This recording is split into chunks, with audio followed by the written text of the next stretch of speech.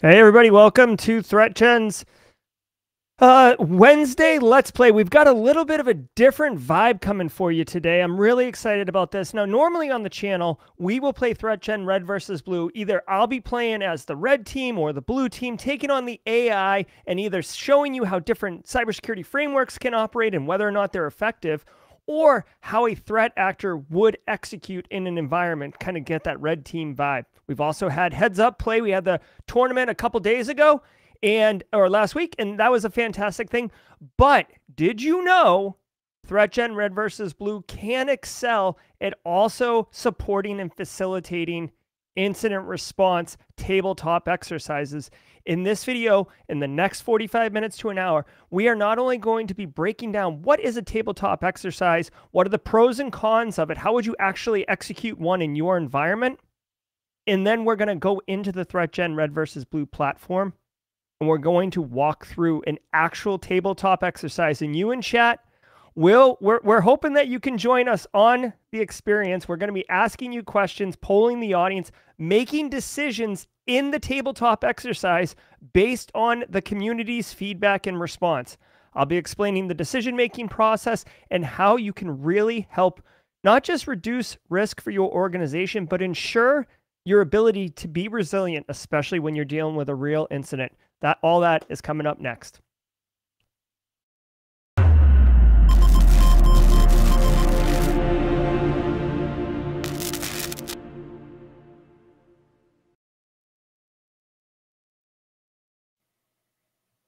Good morning, good afternoon, good evening, wherever you are. How are you doing, Clint?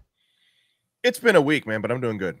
Oh, that's fantastic. So in the intro, I talked about how we're going to be jumping into the ThreatGEN Red versus Blue. But before we get into the actual gameplay, I'd love to take a few minutes and really discuss why you would do a tabletop and what the value of a tabletop exercise is.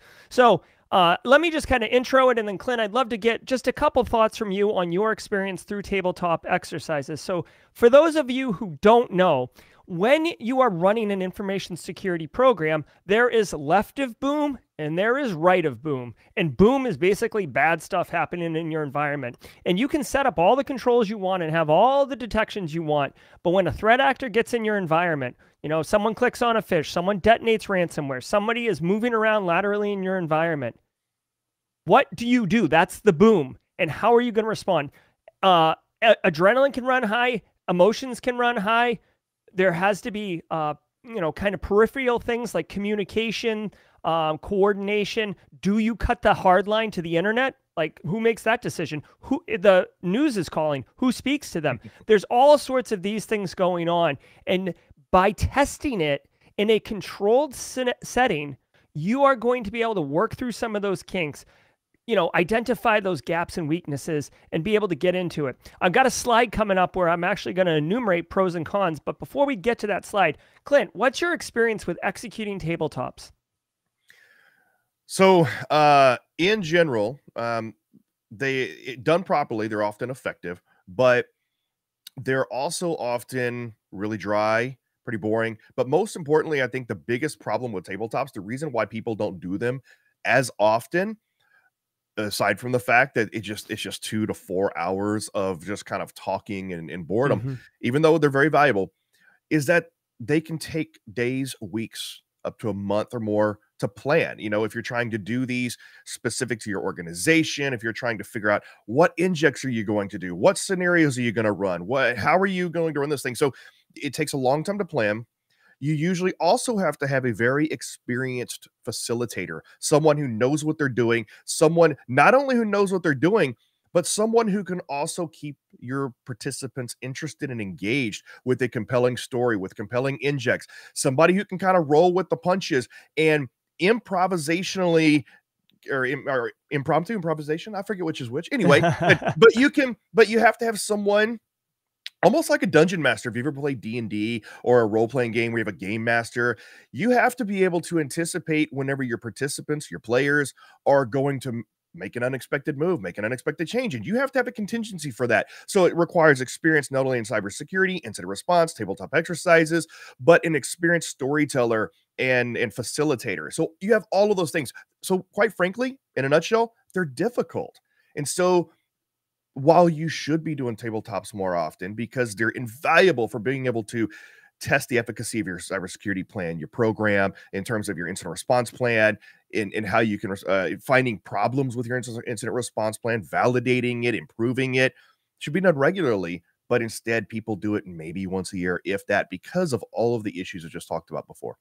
It's so true. And I've got a slide right here just to pull it up. I personally have done a couple tabletop exercises in my experience. I have found them, even with one that's really well planned and really well executed, I have seen numerous problems. Like, it's an all-day affair, and the business really just didn't get any value. So let me focus on the cons first, right? So it's a simulated event. So it's very, the stakes aren't as high. Like, when ransomware is really executing in your environment and you're making that hard call on what to do, there's emotion and energy, and you really can't simulate that, right? So that's one thing. Also, as you mentioned, Clint, you have to have a senior person who really crafts a good story and can kind of adapt into the situation and make it interesting and realistic at the same time. And if that's not done well, you don't get buy-in. Another thing that isn't listed here as a con that I have seen is, unfortunately, management typically is there, but they're on their phone, they're not engaged, it's not interesting. And basically, the value of having them understand that they will need to make decisions based on, gapped information, that does not really resonate if not done properly. And this is part of the reason I really like the ThreatGEN Red versus Blue platform for this opportunity, is because typically it's not that they don't care, it's that it's not interesting. And what's on their phone is interesting, right? But just really quick too, another benefit of why you'd even want to be doing tabletop exercises in your environment, it identifies tribal knowledge gaps and tests your process and knowledge. Guys, I can't tell you, and really, think about it for a second for yourself. A lot of organizations have like one or two people who know everything. The guy's been there 30 years, or the go-getter who's like, oh, I'll do it, I'll always do it, right? So then you've got two people who are critical and a lot of other people who kind of know what's going on, but they don't really know how to execute on it. And those people, you have to assume that maybe Bob's on vacation, or maybe Bob can't be reached. And now you have to, like Carl's got to do it, and can Carl actually execute? So by doing tabletop exercises, you identify those gaps and kind of those people who are, even though they're really great contributors, are actually kind of nerfing the rest of the team's ability to get skill. Now, because of ThreatGEN's Red versus Blue platform, it has high replay value. You can run different simulations, right? You can run the same simulation and it'll be slightly different, or you can make different decisions, but you can do it with some high level of frequency. Clint just mentioned tabletop exercises are typically an annual activity, and it's oftentimes because of compliance or because your insurance company requires you to do it in order to get those rates. So you're not really getting that value, but by having something like this that you can replay often, you are able to say, okay, you know what, Bob, you're not allowed to speak this entire time. Let's just let the junior analyst speak and see what their decision-making process would look like. And again, as I mentioned in the intro, that's what we're going to be doing today with the ThreatGEN Red versus Blue platform together as we step through it. I'm going to be looking at you, chat. So let you get ready to be active and get ready to be engaged in chat as we step through the simulator. Clint, you ready to hop into the tabletop exercise, or any final thoughts before we dig in? I think number one, by the way, I got my tournament shirt on just because I felt that was appropriate. Number two, yeah, I think this is quite possibly the first time anyone's ever attempted a live tabletop exercise with a community of, 40 plus people and just letting it run. Yeah. Well, that's what we do here. That's how we roll. We're pioneering here. We're breaking barriers. I will also mention that there's a couple things that happen during the tabletop that you have to make sure that you're also doing. So I guess what I'm trying to say is, if you end up getting Red versus Blue and using it for this tabletop exercise, that's cool. But be mindful that you need to do kind of, you have to have a note taker. You have to have like a lessons learned hot wash meeting after the fact happens, so you can capture those lessons learned and get processes, like if you've identified gaps and stuff, get those filled. However, the ThreatGEN platform will sort of make your note taking easier, or retrospectively kind of looking at it and going, what did we do? Because there is a downloadable report. Excellent point. Excellent point. Yeah, there's huge value here. All right, so let's get into it. So I'm going to go ahead and launch IR Tabletop. Now, I mentioned this on the Simply Cyber stream this morning. This is a module that is not, you have to get it unlocked, right? So Clint, can we just, for a hot second, talk about this? Because some people own the ThreatGEN Red versus Blue game, or they have an account into the professional platform, but they may not see this button. Yeah, that's because the tabletop platform edition or module is a separate paid module that you can only get if you are part of a business or an organization. If you are an individual and you want to, experience some scenarios and things like that, we do have some challenge and scenarios, things coming out for our pro users. But the full tabletop experience, where we keep up to date regularly, quarterly, monthly, of all the recent threats that are out there, and that updated, that is for businesses only. And that's a separate module that you have to purchase. Yeah. So tabletop exercises, typically you don't grab a Coke or a Code Red Mountain Dew on a Saturday night and just run through a tabletop by yourself, right? Well, okay, maybe Clint does, but it is very much to benefit a business and to strengthen a cybersecurity program for an organization. So let's jump into IR Tabletop. We're going to go ahead and pick Pipeline. I'm choosing Pipeline just because it's a medium-sized one, so I think it applies to the biggest user group, since we're just generally picking. But obviously, if you're a smaller business, you may select smaller map, or if you're a large business, you may select a larger business. Notice those experienced players that we've reordered them, so the smallest is on the top. Yep, now they're actually in size.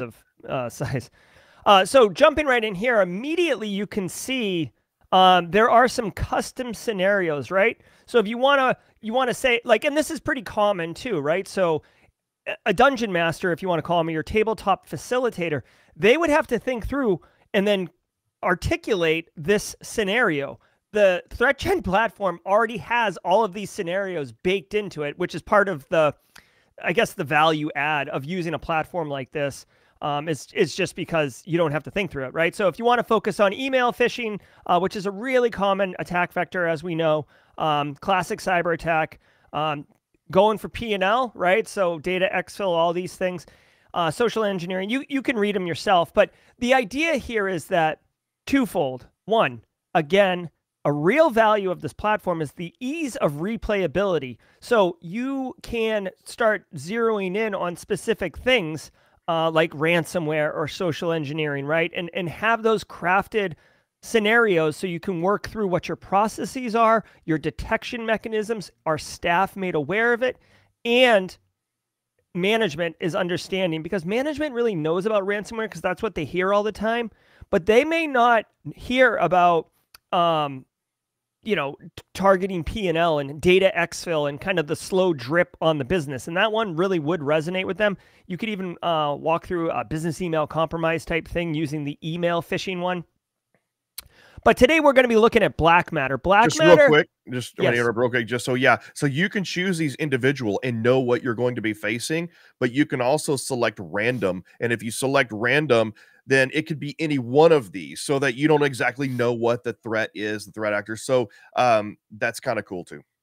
Absolutely. Absolutely. And again, guys, I think this may be the last time I say it, but again, like, the replayability about it, to me, is a key differentiator, because tabletop exercises, you usually have to get everybody the same day off, right? It's like an off-site that it bricks everybody's schedule for that whole day. And it's a big to-do, and that's why it happens annually and stuff like this. You literally could make this a monthly activity easily, you know what I mean? Or pull in different groups within the organization, like the finance department. Hey guys, let's work together. Or the board comes in for a quarterly meeting, and you throw a quick simulation together. Okay, so we're going to be doing Black Matter ransomware.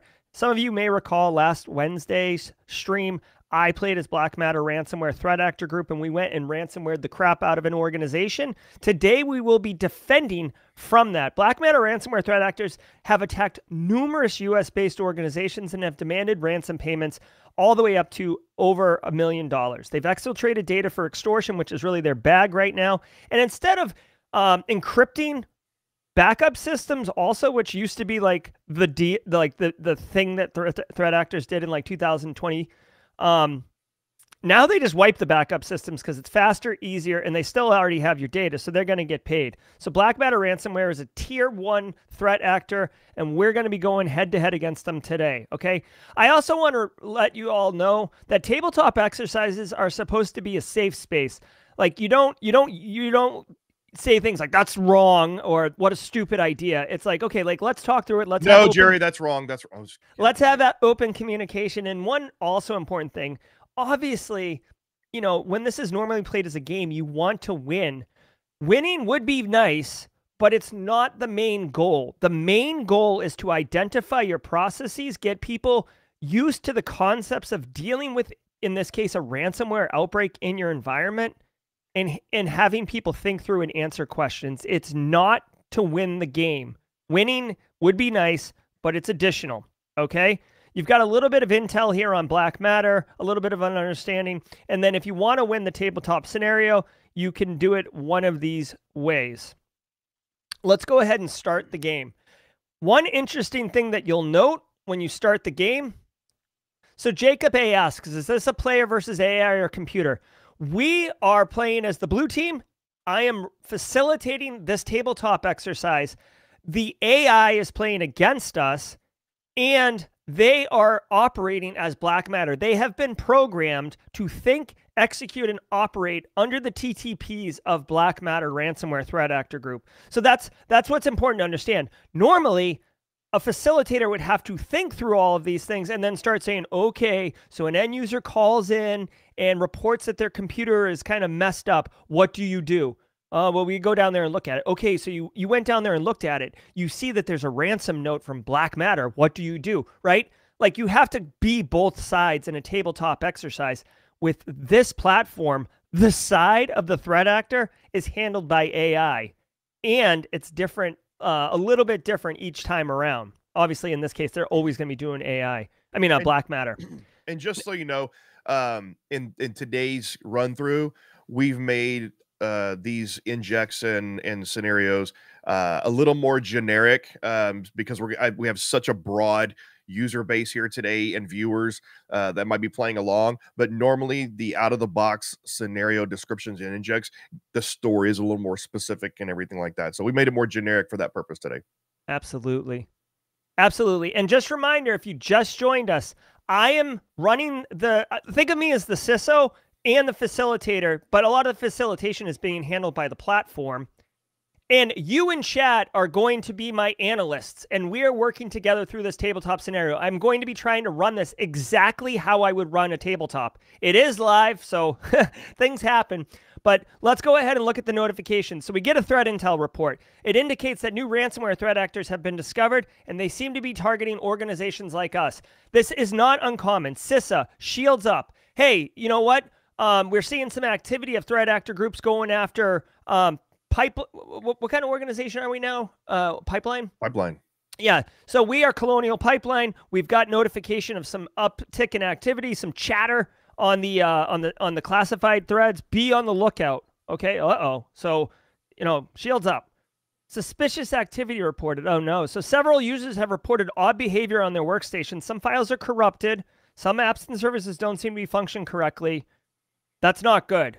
Okay, so we're going to be mindful of that. We're going to have help desk walk through their procedures and do that. Now, you can see here really quick, just as a pause, if you're familiar with the game, it does have the turn. It has all the resources and stuff. Some controls are already implemented. So this is more consistent, right? We have network segmentation already. We have our firewalls. You can see we've got some policies and procedures, gateway firewall. Our users have had awareness training, and we have the ability to create backups. So this is our current start state. It looks like we have VPN too. So this is relatively consistent with an organization, but obviously a lot of room for improvement. It doesn't look like there's anything wrong in our environment. We did hear suspicious activity, so we're being a little bit mindful, but we're going to keep going. Now, just so you know, since we don't see anything wrong, exactly, Ben just said MFA. I agree 100%. So following best practices, in my opinion, since we're not dealing with an incident right now, I would definitely go 2FA. I think it's incredibly valuable. And I'm going to do asset inventory because these two are CIS control. Like, this is CIS control 1, and 2FA is just what you have to do in 2022. Do we need to take backups? Jenny Housley asks about backups. Great question, Jenny. We do have the ability to take backups now. This is a fairly manual process, but while we're in here, it costs 0 people because it's automated, and it takes 1 turn. So let's go ahead and take backups on all of the systems that we can. We do have automated backups and scheduled backups and on the roadmap. So, okay. So I'm going to I'm go ahead and take in backups. You can see we've got our VPN up here. Restore points.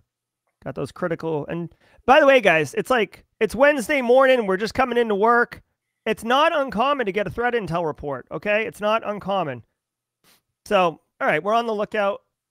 We've got our regular backups going. No big deal. 2FA, asset inventory. We're good to go. So we are just, making our regular decisions, doing our thing. I'm going to go ahead and look one more time at what we have. You can see we have the opportunity to skill up our staff a little bit. So this is good. Harden our IDP. One thing that Jerry, one thing you're doing that is important in tabletop exercises is that no matter what type of tabletop exercise platform you're using, especially one that's more automated like ThreatGEN and there's other, like, even whether you're using PowerPoint slides or whatever, you don't want to look at what you can do don't play the game. Don't look and see, well, okay, what can we do specifically? It's best to have dialogue, discuss it amongst your team as you would naturally, organically in an incident or through the normal course of doing your cybersecurity program, and then make decisions. Whatever decisions you come up with, use that then to put those decisions into the simulation. Let the simulation facilitate your decision-making process and your dialogue. Exactly. And I should have noted this before. We didn't do it, but even with this, before we even get into the map, before we even get into the tabletop exercise, threat intel report comes out. It says that threat actors are targeting organizations like ours. Question, right? Let's just say the CEO's there. Let's just say members of the board are there, right? Or the CIO. We'll pretend we're in an organization where I am the CISO. I report to the CIO, who reports to the CEO. I, as the CISO, have got a threat intel report that organizations like ours are being targeted. Question, management, is this something that you would want to know about? I could tell the CIO in a weekly roll-up if it's increased activity. Is this something that you'd want to know about, right? I mean, that's a fair question, and it's challenging what the current status quo is for your environment. Because normally, I would just brief you at our weekly meeting. Hey, there's an uptick in activity. I'm not saying the sky's falling, but I am saying that there's an activity. And maybe they say yes, maybe they say no. That's organization specific. Now, here's another thing. Suspicious activity reported, odd behavior. How do we know about this? Are the calls coming into help desk? Help desk, hopefully help desk person's there. If people were reporting that files are corrupted all over the place and apps and services don't seem to be working, would you tell the InfoSec team? This isn't necessarily guaranteed. It is totally reasonable for IT help desk to just reboot the device, maybe send some people down, no big deal. So that becomes another discussion point. Do you see how these things can take 4 to 6 hours? Because before I even get into it, we're talking about process. And again, and we're down about 2 minutes here. And the reason you have a timer here is so that you do have a sense of urgency. So you have some pressure on you. But and again, in a standard where we're not trying to do this live streaming, the dialogues would be more specific like that. They would actually say this call came from help desk. These are the specific workstations that are affected, etc. Okay, so we're going to end the turn because, you know, we're just maintaining, right? So Jenny Housley. Now, guys, another thing, Jenny mentioned backups. We took backups, right? So we took our backups. These are all backed up now. But it's important to note two things. One, this historian, the backup I just took is from October 5th, 2022.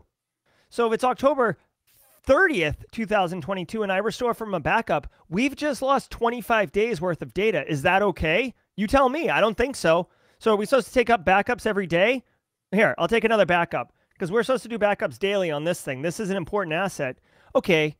If it's compromised and I back it up, when I'm restoring from a compromised system. You feel me? So we've got to be mindful of that. And that's just another discussion point. Okay, all of our assets are currently occupied right now, so we're just going to pass the turn.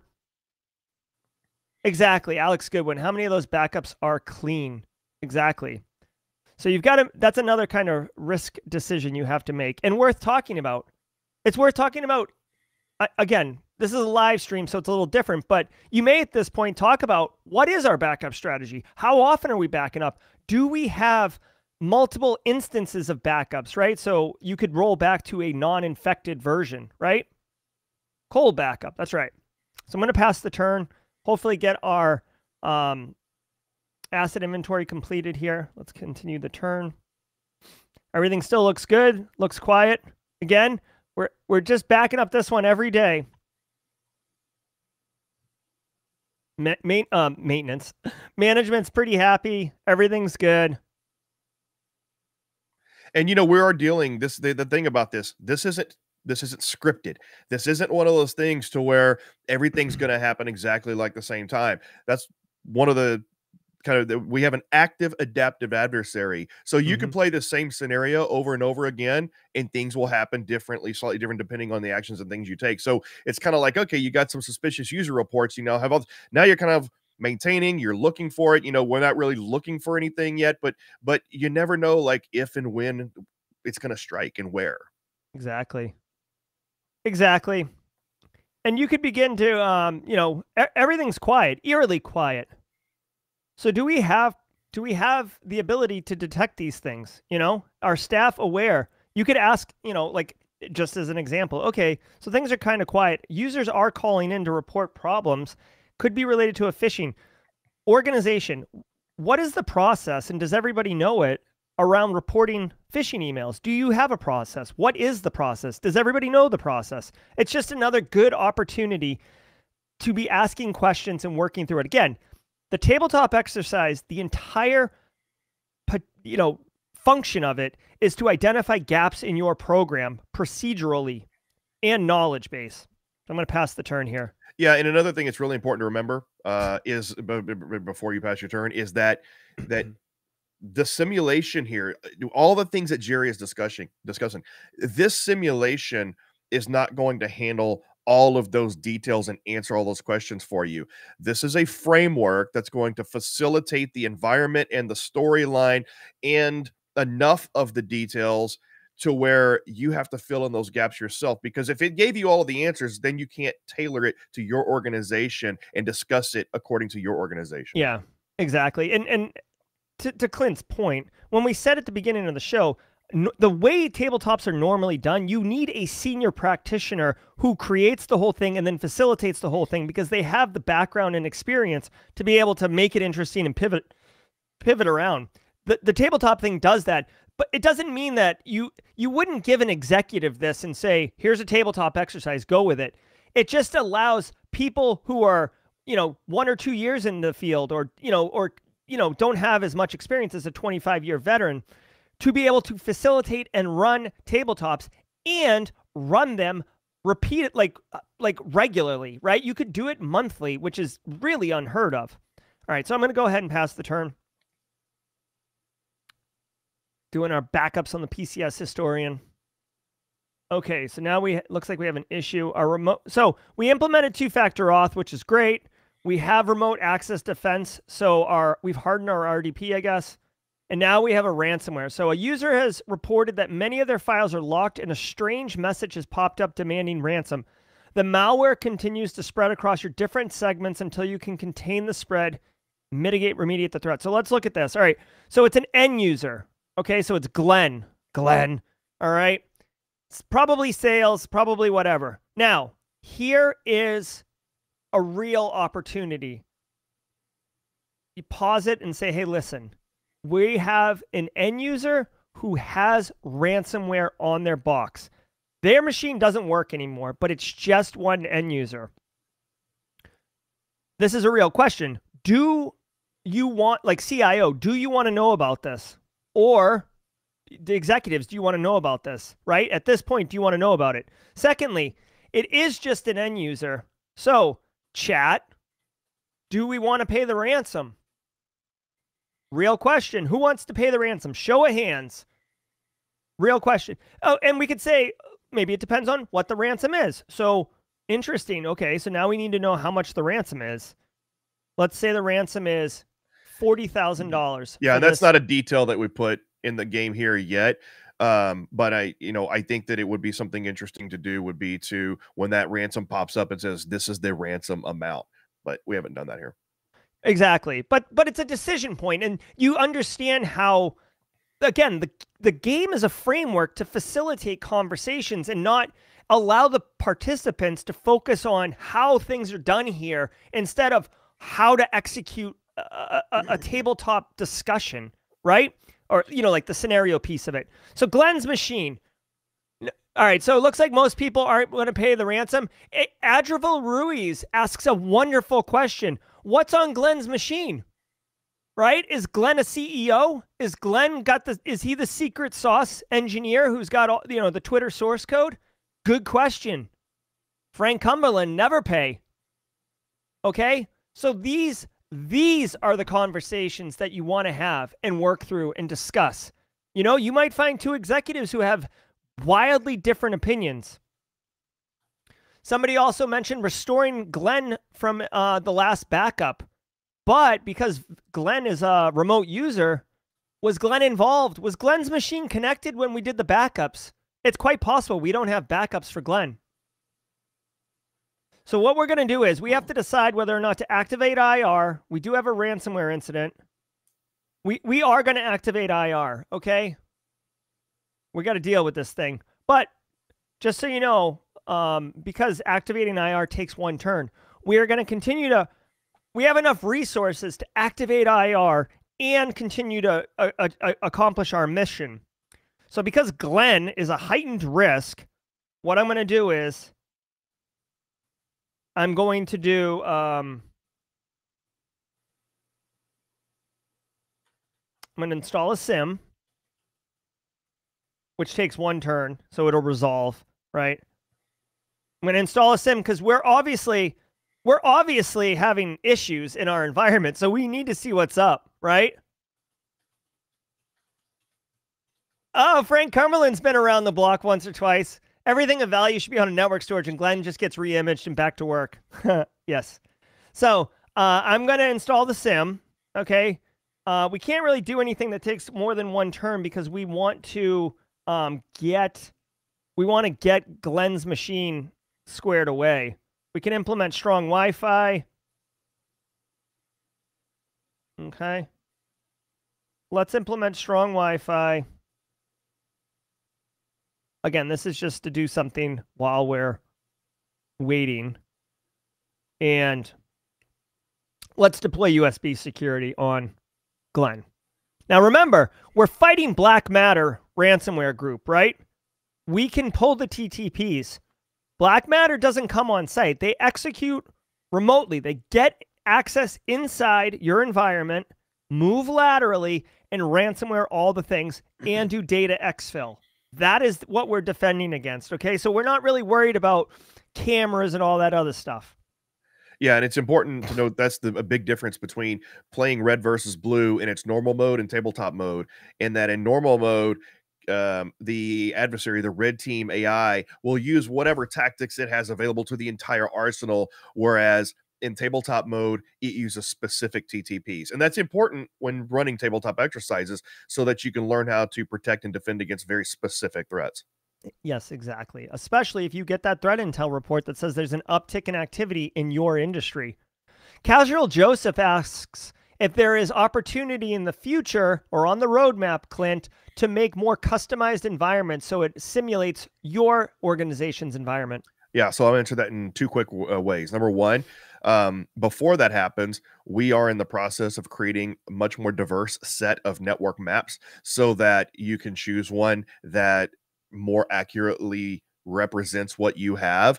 And then the answer to your second question is yes, we're absolutely creating the ability to where you can customize it, so that you can have something more specific to your organization. But I will caution you, the reason why we keep it at a certain level of generic network maps, and we want to be similar to your network map, but not provide so much specificity in the details, is because one thing that we found with tabletop exercises, no matter what you're using to do it with, is that the more specificity, the more fidelity that you include in your tabletop exercises, the more room you open up for argument. If you try to get too specific, then you always have the individuals that are going to say, well, you're that specific here, but you're not here. So you're not comparing apples to oranges. That wouldn't happen in our environment. In order to practice and test the efficacy of a procedural program, like an incident response program, incident response plans, you have to focus at a higher level. You have to stay strategic, and you have to focus on those level of things. If you start focusing and diving too much down into the details, then you're gonna get way down the point of a tabletop exercise. Details is for a more functional exercise where you're actually throwing out real injects, real packets when you're getting your real technical team involved. That's not the purpose of a tabletop exercise. We got our actions here. Another great point worth discussing is if we're going to activate IR and go about it, in the game we're going to do what we're going to do. But you may ask the question, hey, IT help desk, or hi, infosec SecOps team, if a end user's machine was ransomwared, what would be the process? What would be the SOP if we're going to decide, okay, it's not a big deal. We don't need to pay the ransom. We don't need to notify management. We're just going to take care of it. What does taking care of it look like? Frank says, reimage the machine, get Glenn back out in the field. I agree 100%. But do you have the ability to reimage Glenn's machine? Where's Glenn's machine? Does Glenn have to mail it somewhere? Where does he mail it? How long do we mail a replacement machine to Glenn? Right? These procedural things, these details is the point. It's simple to say reimage and send it. It's hard to do reimage and send him on his way if Glenn is in Indonesia or Glenn had, whatever, some special application on it. So you can't just reimage it or send him to Best Buy and pick up a new machine. Okay, so these are the questions you have to ask. Let's go ahead. We're excuse me, we're activating IR. All right, blue team, it's our turn. We got threat monitoring enabled, so we have a SIM now, which is great. We implemented our Wi-Fi, which we just did as a throwaway, and we got baseline security. Again, we're not expecting black matter to show up and jump on the wireless, but I like resource. Holy crap! So we are in IR, and we have another end user who's reporting ransomware. You can see right here, this machine is also compromised. So we've got a problem now. Now the question, do we tell management now? We have multiple end users, one on-prem corporate, one in the field, both with ransomware. We don't know. Do we know if it's the same ransomware? How are we communicating? Our P&L is going down. This is fine, right? This is the dog on fire. This is fine, guys. We have major problems, and this is where it's the energy, the emotion starts picking up. Okay, now the question for management, do we pay the ransom? The threat actor is saying that they will give us keys to all of the encrypted systems for $100,000. Do we pay the ransom, management? Do we call Do we call it the insurance company? You tell me, like what? And if they say no, or if they say yes, or there's some discussion and argument, or disagreement, then the question becomes, well, what is the threshold? What are we talking about here? Is it number of systems? Is it critical systems? Which ones are the critical ones? Tell me that. Is it a certain dollar amount we call the insurance company? These nooks and crannies is literally what you're trying to pry out. And again, the system facilitates this discussion so you can really focus on that. So RPO, RTO evaluation, again, the acronym return point objective, return time objective. How far back do you need to go before it's a problem, right? If you have to bring data back, if you lose 7 days of data, is that okay? Meaning when you restore, like the last 7 days of transactions are gone. Financial services, you bet that's not acceptable at all. Every ATM transaction in the last 7 days wiped out. This isn't Mr. Robot, okay? Aaron Shabib, if considering the option to pay the ransom, you probably need to think about the value of the work that will be lost if you replace. Yeah. So that's part of the whole discussion too. And that would definitely come out when you say, do we pay the ransom or not? What's the business impact? Are we down? Is Patel the guy who's like creating widgets?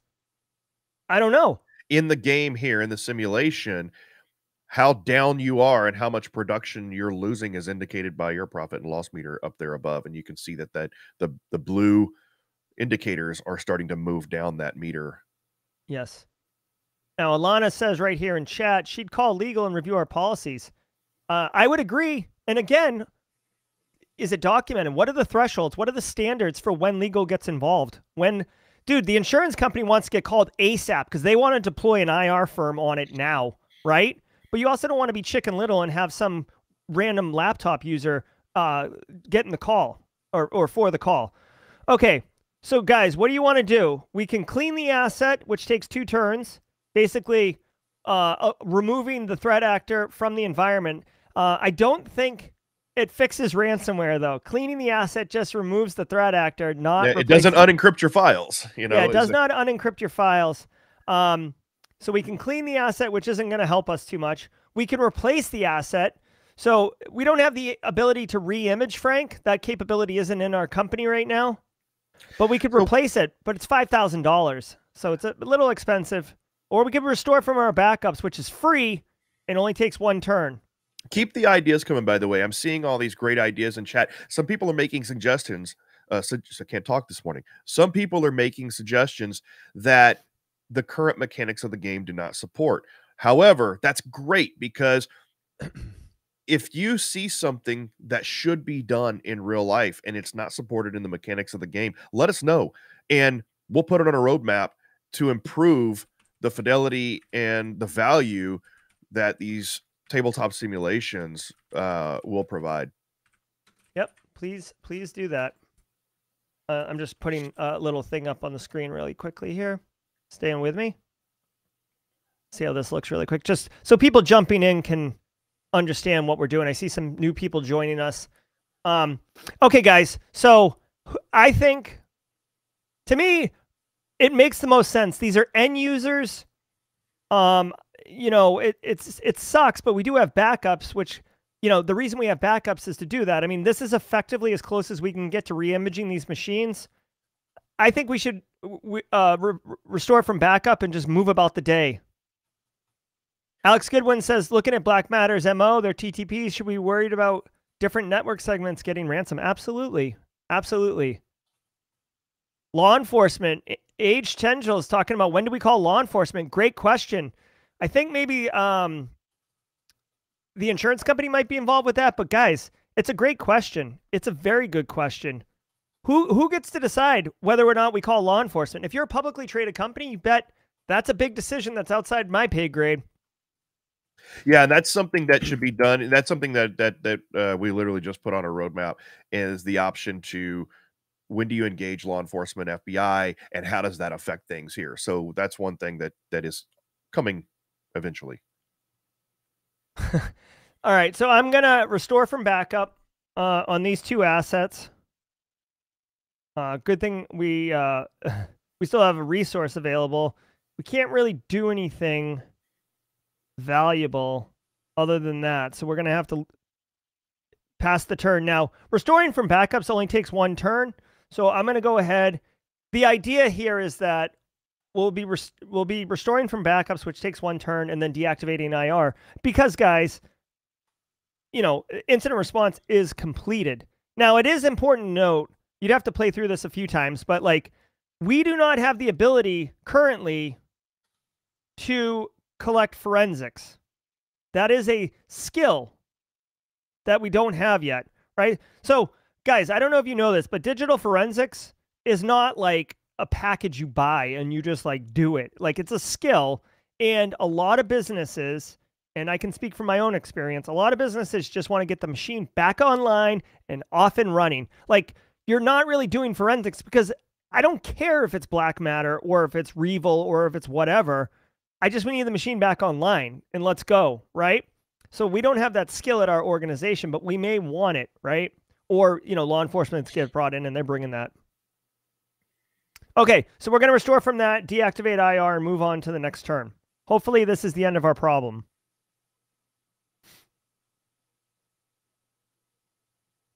Okay. Look at that. We're clean. Everything's good. Everything's good. Now, here's another question, just as an injection, because we're playing along as if this is a this is a tabletop live, but we're doing it. So you might say, okay, we just dealt with a ransomware incident.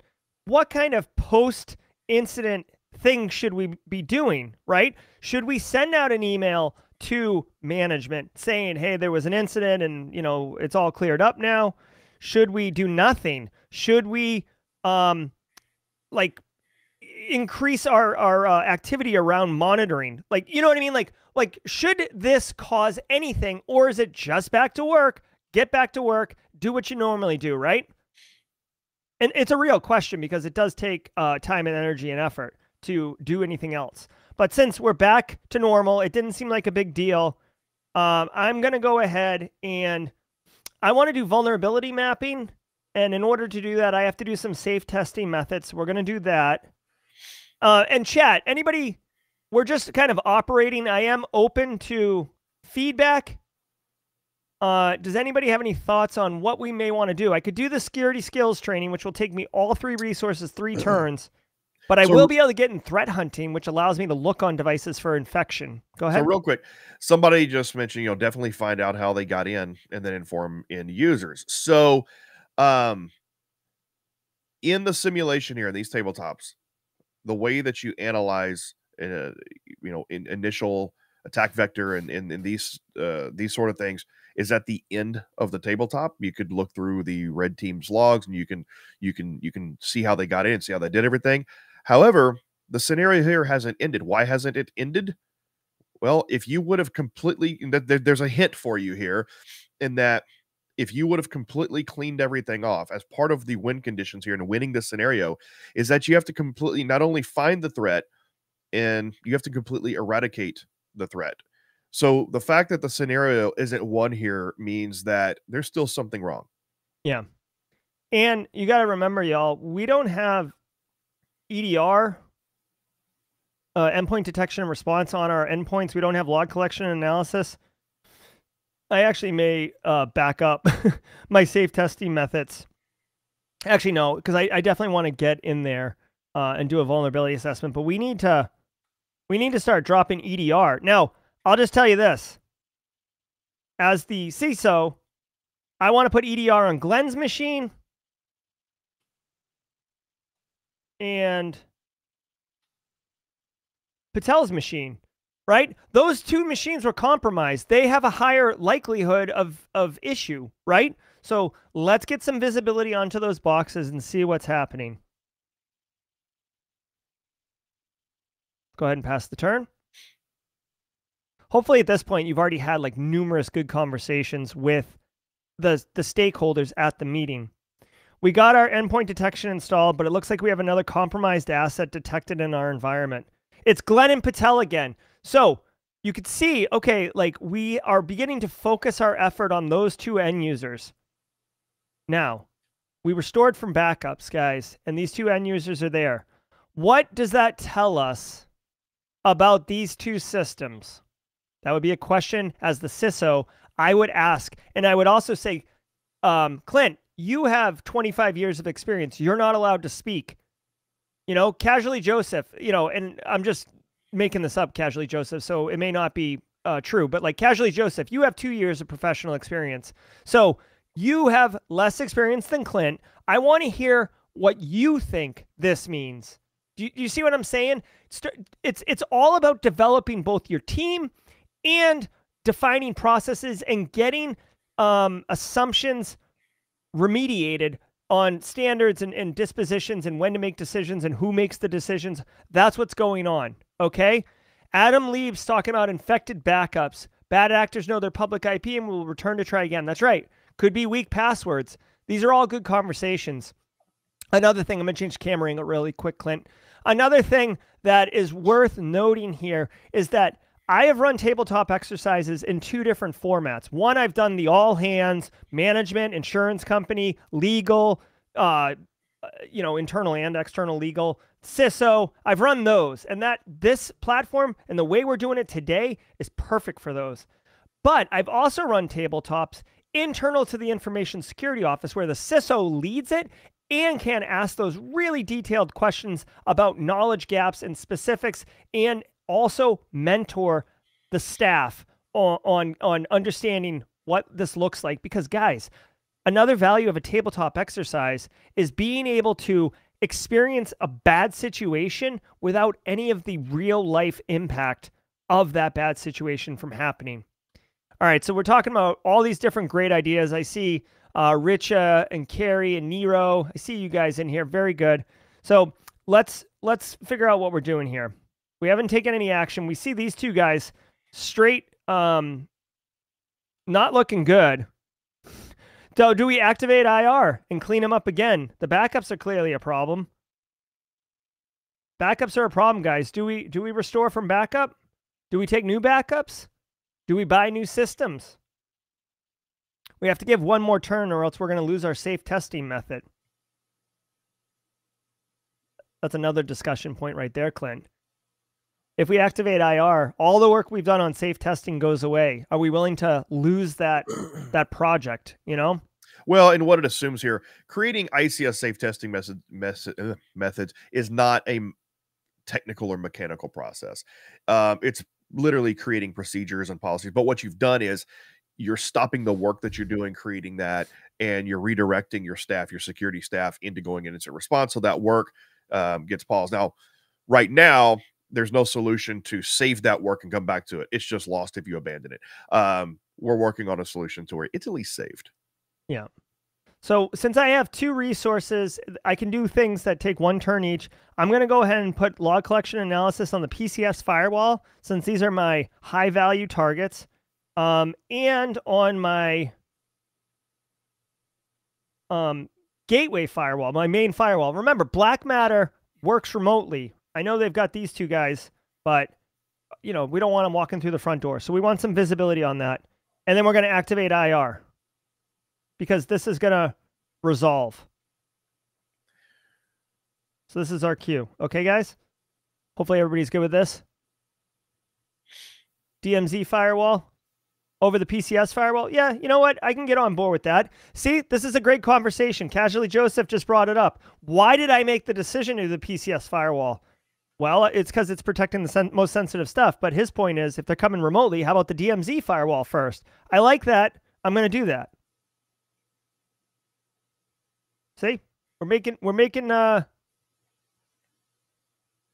you're leaving the firewalls that can be attacked from a pivot without log collection. Well, I guess, yeah, that's a good point. That's a good point. Ugh, God, it's nauseating, but it's a good conversation. I'm going to go ahead with this. Alex Goodwin's question is, why not put log collection analysis on the server firewall, since Patel can get to that into the DMZ firewall? You know what? What do you think, Clint? Gateway firewall versus the server firewall. Front door versus, a compromised internal asset going through an internal firewall. Yeah, I mean, when you get down to it, you have a remote user which is coming in through a DMZ who's compromised, and you have an end user compromise, and what connects both of those is the server firewall there. So go cyber firewall. The server firewall. You definitely want to get log collection on the server firewall would be most logical. All right. Well, I'm going to do the server firewall then. Good question, Alex. And the DMZ firewall, since people coming in from the DMZ are infected. So essentially, these two firewalls are the only barrier with, bad on one side, and then activate IR. Does this matter what order it's in here? I'm going to just do it this way. Okay, let's end the turn. Great discussion, by the way, guys. We are doing great tabletop exercises here. I love it. Oh, Jesus. We got a ransomware infection. Users reporting an infection. We're in IR, which is good. Oh, no. Oh, no. Our file server is infected. Our P&L is going down. I'm just going to go throw up in a trash can. Okay, it looks like because we put log analytics here, good call, Alex Goodwin, good call, Clint. We can detect malware here. Guys, real quick, just as a meta topic really quickly, I hope you notice that what I told this at the beginning. One of the things I have seen from those all-hands tabletop exercises that totally sucks is that management disengages and starts screwing around on their phone instead of paying attention to what's going on.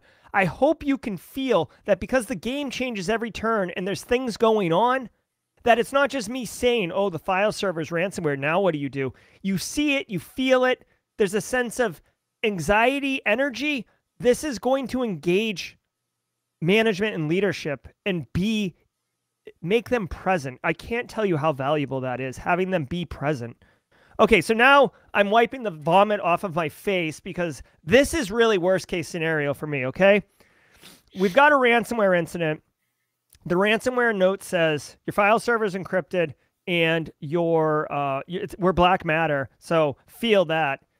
Here's a Telegram post. We're going to be doing whatever. Like we don't have a ransomware letter, but you can easily Google one from black matter and have it right there. So now we have to have the real discussion.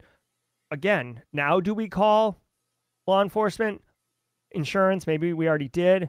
What's the number here? What's our number where we will pay this ransom without thinking twice? And what's the number where we absolutely won't pay? And if we're going to pay, let's just say that management's like any price is the right price. $100,000, $1 million, we don't care. We're going to pay it. The next question you're going to say is, how do you pay it? They want Bitcoin. Do we have Bitcoin? Do we have a hardware wallet? I can go get us a wallet, but how are you going to give me money? Like I work as the CFO. How are you going to give me money that I can convert to Bitcoin to pay this ransom? And who's having the conversation with the threat actor on how to get him the money? That's a real discussion, guys. You can't just put the ransomware threat actor as a vendor in your ERP system and issue them a payment. It doesn't work that way. It takes time. Also, at this point, you might say, how long can we go down with the file server not up? Okay, so we are in IR right now. Our file server is hosed. So this is definitely, in my opinion, we have a ransomware file server. Our server firewall is compromised. We have an end user on our infrastructure compromised, and we have a remote user compromised. To me, the priority is the file server because it's ransomware and it has all the network shares. Business is impacted, right? We could restore from a backup. We did have backups, guys. I feel like restoring from backups is a good idea since we had a backup. I want to point out that we took a backup on turn 1. It's turn 8, 7 days later. So any file updates and stuff that have been made are gone. So feel that. Next, can we do forensics? Nope. Patel, we can gather forensics on this one. So let's gather forensics. Right? Gather forensics. And this would be a question. Are we going to gather forensics? Are we going to replace the asset? Here. I feel like our firewall needs to be replaced, right? Do we all agree that no IR procedures yet? Exactly. Jenny Housley brings up a great point. We don't have IR procedures, but this is a conversation. Like, let's just say that we come to this decision. It takes us 20 minutes. Oh, by the way, if you're doing tabletop exercises, the cool thing is the game actually has a timer that counts down. But if you're doing it without a timer, or if you're like pausing it so you can have conversations, I strongly encourage you time box it. People will just blah, blah, blah, blah. Everybody wants their opinion to be heard. You have to put a time box on and say, listen, we'll discuss this for 10 minutes and that's it, right? And so get your best point out first. Also, when you come up with these actions, replace the asset, like you could talk through, do we have a process? Who's replacing the server firewall? Who is doing that?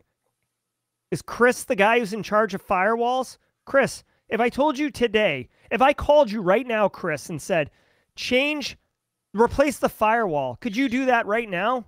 Jenny Housley, you're the network engineer. Can we replace the firewall right now? No, we'd have to order a new one. Okay, do we know how to order a new one? No. Okay, well, we can't go to CompT or Best Buy and get one, can we? No, we'd have to go through CDW. Okay, how long does it take to get a firewall from CDW? 3 days. Okay, so do we run this firewall knowing it's compromised for 3 days, or do we take it down and disconnect it from the network and have even more severely impacted business? That's a real question for management and a risk tolerance thing.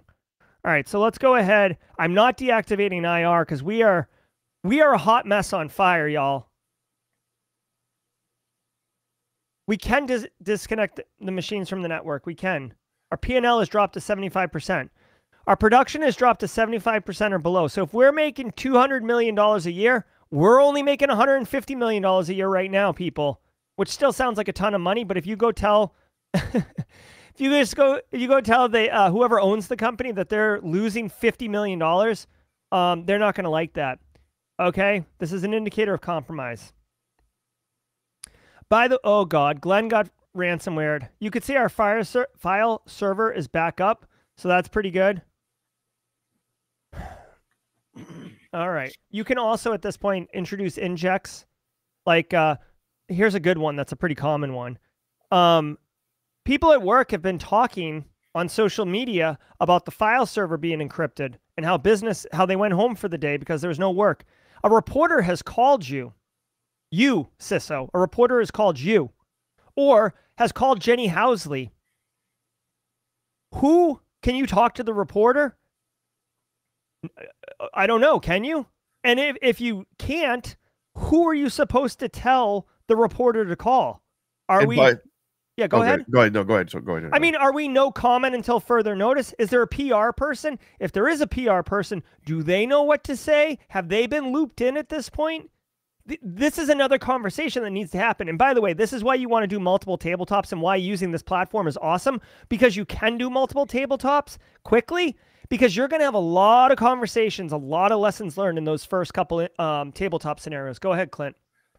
I was going to say something different, but now I have another comment, and I actually forgot what I was going to say before. I think you covered it. But long story short. Hold on. Mods on the Simply Cyber channel. If you have mods in there, can you please kick that user? Go on, Clint. Oh, wow. That's ignore that.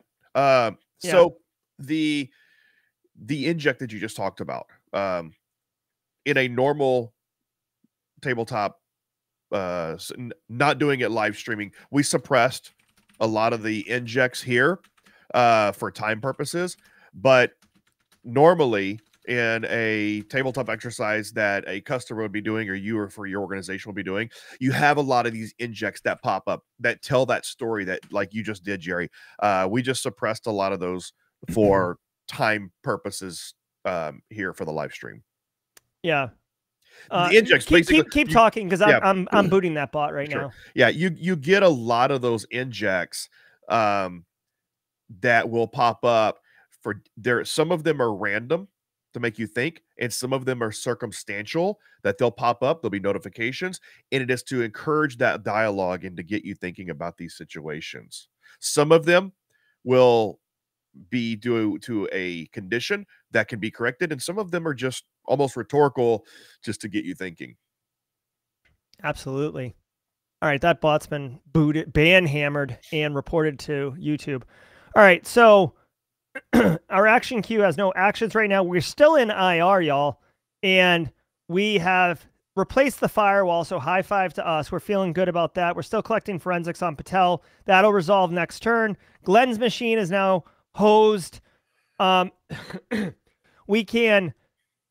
Somebody suggested fire Glenn. Yeah, Glenn's out of here. Let's go ahead and replace Glenn's computer. It's not a great option, but I feel like by replacing Glenn's computer, even though it's $5,000, this is the second time he's had an incident with ransomware. Obviously, I got it. I took care of it. Glenn needs a new computer. Basically, the backups were compromised. His machine is compromised. Glenn is really a hot mess on fire, so we're going to replace his. I could clean the asset, but that's not going to get rid of the ransomware. I could gather forensics to help figure out a little bit more of what's going on, but because this Patel thing is going to resolve next turn, I want to... actually, you know what? Yeah, that's going to resolve next turn, but that's not going to clean the issue up. So I'm going to do gather forensics. I'm sorry. And we'll clean... Well, we won't clean anything. We can't replace the asset because that'll resolve before... Here, maybe we can restore from backup, since it'll just resolve one turn and be able to give Glenn a good working system for a minute, even though we know it's compromised. All right. So Glenn's machine's fixed, but it's sus. Oh my God. So Patel's machine is compromised, so we couldn't get forensics on it. It like literally encrypted our tools that we were using to collect information on it. We're in IR. That's a new TTP. Don't give anybody ideas. All right. So I'm going to go ahead and replace the asset. It's the only thing we can do right now. Obviously, gathering forensics failed. We're also going to replace Glenn's machine. Oh, we can't because it's not actively compromised. Interesting. By the way, guys, I'm going to ask for budget. I feel like this is another point right here. Okay, so I'm going to request budget, but this is an awesome opportunity to have the conversation with management right there, talking about budget.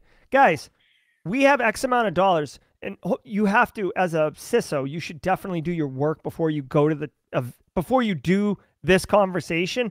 But you could say, hey, you know, my budget's $250,000. It's a portion of the CIO's budget. I don't even get my own line item on the budget, which is okay.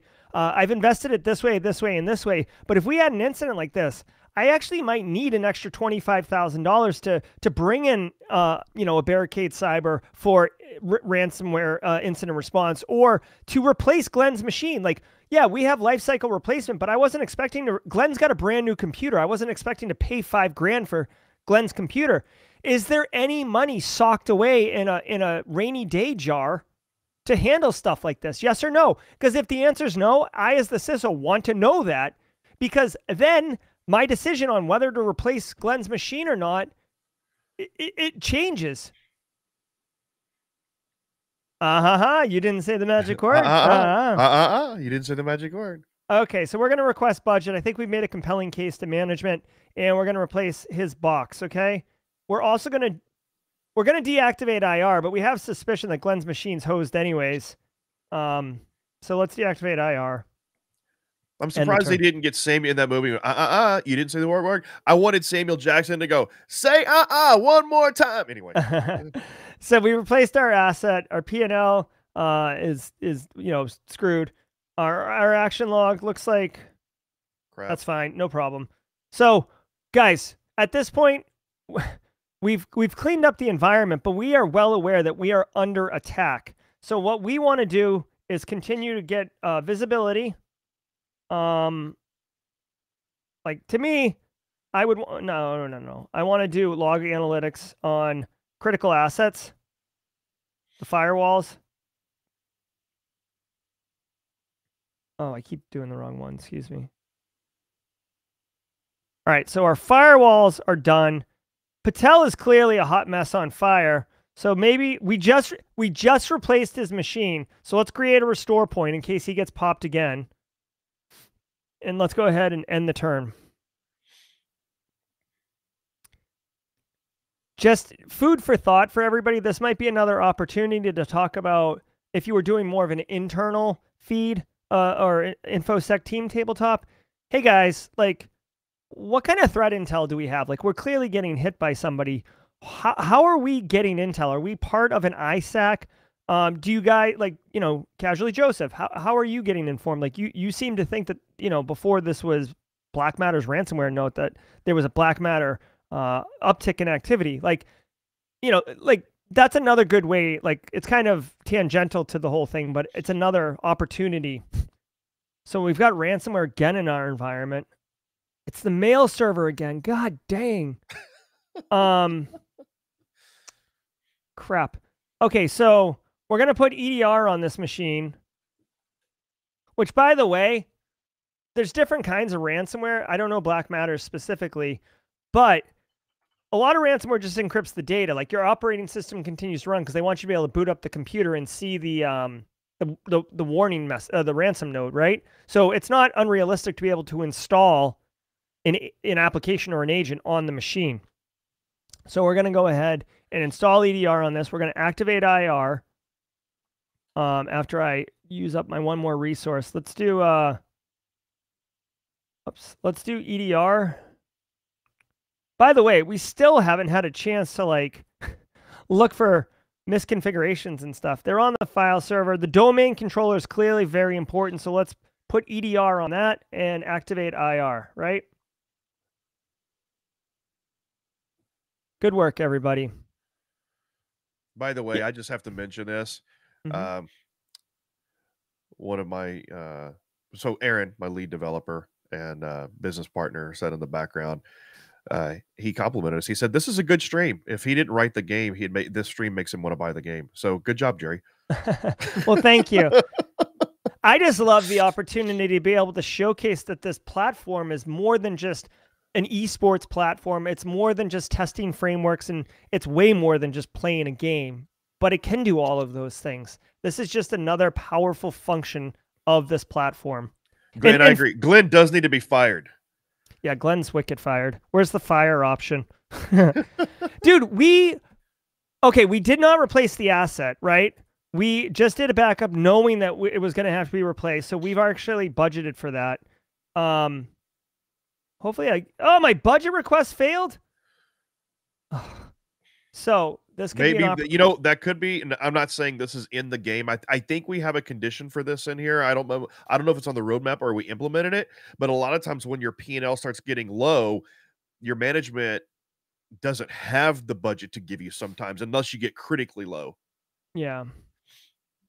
Your production is compromised.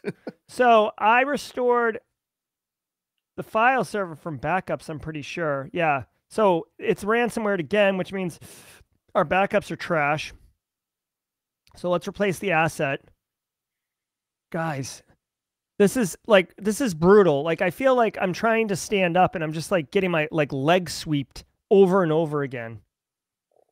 Sweep the leg. Yeah, seriously, Johnny. Put him in a body bag, Johnny. Do you have a problem with that, Mr. Lawrence? Yeah.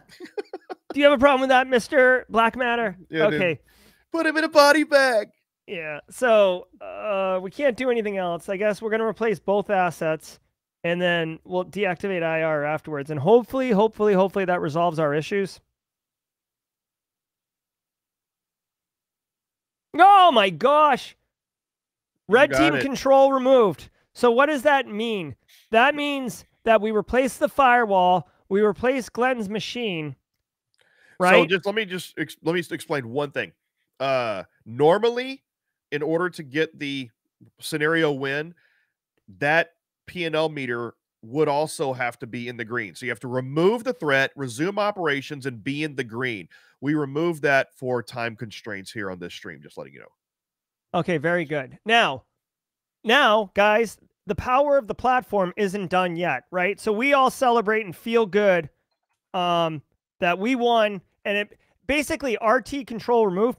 This means that we successfully rooted out the black matter threat actor. Our environment is clean. It's because we replaced assets, Glenn's machine, the file server machine, Patel's machine. We ultimately tried to recover from backups. Our backups were tainted, and we ended up having to replace those assets. That was $15,000 worth of activity to replace those assets, but it ultimately got black matter out. We would have had numerous conversations with our management at this point and with our staff at this point throughout the tabletop exercise, okay? We won, but that's not the point. The point is really to, yeah, we're going to look at that in a second. The point is really to have these discussions, okay? Now, let's take a look. Another really powerful thing is that you wouldn't just say, hey, good work, everybody, high fives, let's get beers. You'd actually say, okay, what did we do today that actually worked or we think we could do better, okay? Retrospective. Now let's look at the red team. Because it's turn-based, right? We can literally go back and say, okay, how did the red team operate? First of all, what did the red team see? They saw the gateway firewall. They saw the server firewall. We had numerous 0 days and bad passwords and stuff, which we never even saw, guys. We never even got to do vulnerability assessment. So we're bricked there too. They saw Patel. We knew about that. They had some other visibility. The file server was here. I don't see that they had the domain controller, so that's good news. Now, with the power of this, we can look at what they did. All right? They host scanned the internet. They found Glenn right off the rip and Isaiah. They looked at the firewall. They spear-phished attacks successfully, okay? They got on the file server on turn 1. Okay, so the simulation... They failed the ransomware installation on the file server the first time around. Yeah, and it looks like, just so I guess, Clint, so I'm reading this correctly, my understanding is that the threat actor, the simulation starts with the threat actors already in your environment. That's what this is indicating to me. Yeah. So if you go to the very beginning, everything from turn 1 to turn 6 is everything that happened prior to you starting the scenario. When the numbers start over at 1, that's where your scenario started. Okay, good to know. Good to know. So it starts with the spear phishing already. They're on the file server. This would have been devastating, y'all, if we started the game and we're like, hey, good morning, happy Tuesday, happy Wednesday, grab your coffee, and then they're like, hey, the file server's ransomwared. That would be such a punch in the gut, okay? So Glenn's machine gets ransomwared, just installed, not activated, okay? They found some vulnerabilities, and then Glenn got popped on turn 2. We addressed that. Continue to try to get ransomware. You could see that they were doing it here. They started installing disruptive malware. By turn 3, we're already hosed. Data's going out the door from the file server, which is why our P&L was getting hit so badly. I won't continue on this because we experienced it from our side. My point is that you can use this log probably for internal to the IT and InfoSec teams only, because I don't think management's really going to want this level of tactical detail. Well, and just so you know, what you can do, and I think your settings are set to CSV, so you won't get much value from downloading the report. Now, you can save the report. Now, I think in your settings, it's set to CSV by default, but we now have the option to save it, and you can't change it from here, unfortunately. Okay. But you have the option to set your default file, report format as HTML, and it's much more readable. And that's fantastic. It basically it saves everything out. It saves all the turns, the actions, whether they succeed or fail. It saves all the data from this screen here, so it gives you everything. I like it. Let me just do this really quickly. So hopefully you guys found value out of today's exercise, whether you use the ThreatGEN platform for doing tabletop exercises and facilitating those tabletop exercises. That's great, but I hope you got value out of understanding how a tabletop exercise would actually be executed, how you could use the ThreatGEN platform to basically facilitate it so you don't have to do the heavy lifting, and how a tabletop exercise would be executed, how you have those conversations with management, how you have those decision-making points on whether or not to call law enforcement, whether or not to pay the ransom, what are the thresholds. Guys, we make a lot of assumptions. Myself, legal, executives, like we all make assumptions of like, oh yeah, you would just pay the ransom. Well, I don't know, would you? Like, you have to operate collectively as a business and make decisions in concert with each other, or it's going to be a hot mess on fire. I say it all the time. You do not want to be dealing with a ransomware incident for the first time while it's happening for the first time. You want to step through simulations and talk through decision-making processes so when the actual event occurs, you can chill out, right? So that's all I'll say about that. Clint, final thoughts? So a tabletop exercise, the most important thing is dialogue and discussion. It doesn't have to be high fidelity. It doesn't have to be technically detailed. What it does need to do is present scenarios, situations that engage all levels of the discussion at all levels of your company and makes you think about your IR procedures.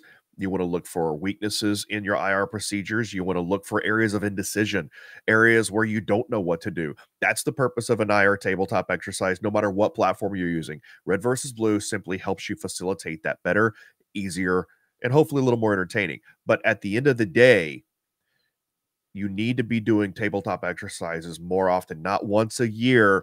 You need to, because there's threats coming out quarterly, if not sooner, more often. So you need to be exercising. Now, granted, yes, they have similar TTPs and things like that, but the reason you do a tabletop exercise is to root out all those areas of indecision and combat freezing and not knowing what to do. And then once you have that in your plan, you want to exercise it regularly. You basically add extra challenges, add extra time restraints, do stress inoculation. So that's what a tabletop exercise is for. And 99% of the people out there are not using tabletop exercises effectively. Exactly.